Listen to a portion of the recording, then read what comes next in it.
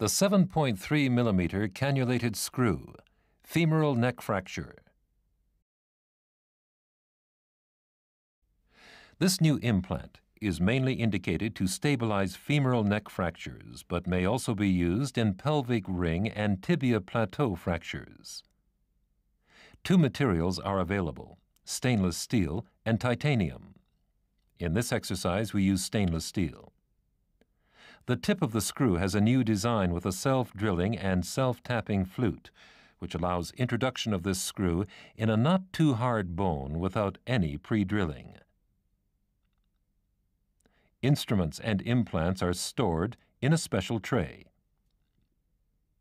For our exercise, we basically need only these three instruments: a parallel wire guide where one sleeve is adjustable, a cannulated screwdriver, and the direct measuring device for wires from 2 to 2.8 millimeters. There are two additional guides available. The one on the left is for the minimally invasive or percutaneous approach, while the other guide allows the angle of the introduction to be altered. We need these implants: 3 2.8 millimeter guide wires which have a threaded tip. For every procedure, new wires should be used, 3 cannulated screws, and 2 or 3 washers. The patient lies on his back on a radiolucent table. The fracture has been reduced with a slight valgus impaction of the head fragment. This procedure can either be performed percutaneously or through a small exposure lateral to the subtrochanteric area. A K-wire is introduced anteriorly along the femoral neck in order to indicate the anteversion and overall direction of the planned screws.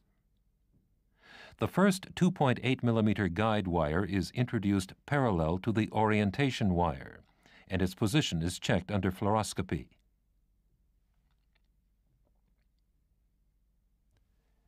If the first wire in the head and neck is correctly positioned, the orientation wire may be removed. We now use the new parallel wire guide.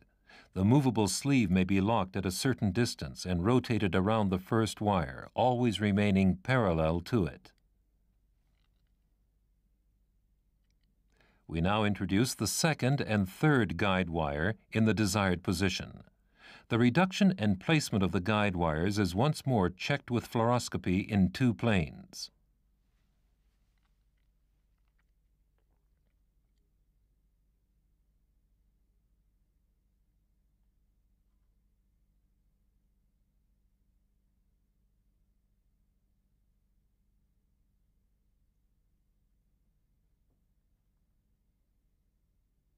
Measurement of the screw length using the direct measuring device.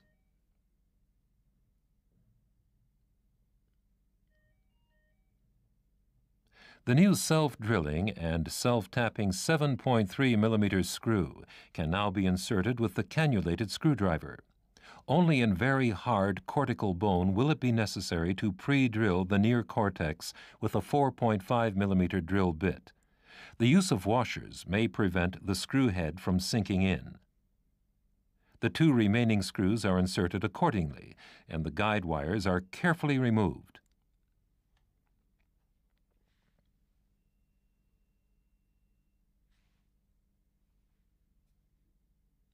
Inspection of the screw position in the femoral head. In fact, the screws could be even a little longer. Here is our clinical example in a 2-year follow-up X-ray.